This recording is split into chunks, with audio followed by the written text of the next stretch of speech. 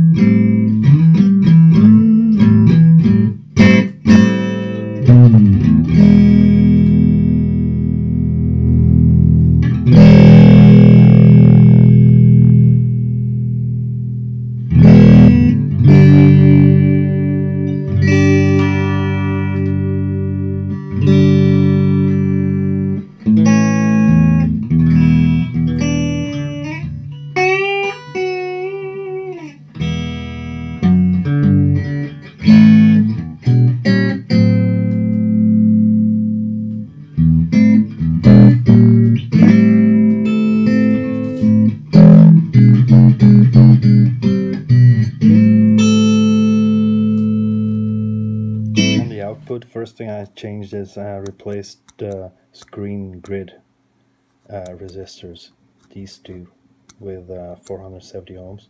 I equalized these two resistors to 22K, and I reduced the value of these coupling caps to 22 nanos.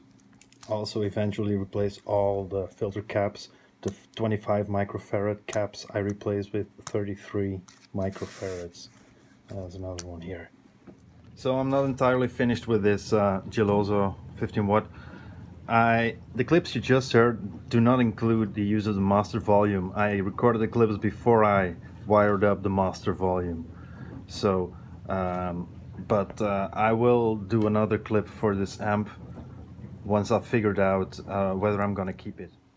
The way to do it is, here is the down circuit, is to bridge this point with this point and remove the capacitor, and then it will add a master volume, bleed off signal to ground here. There are still some changes I want to implement to this amp, and one of them is concerning the feedback loop, negative feedback loop. I might put in a pot to make it adjustable, remove it with the switch, I don't know.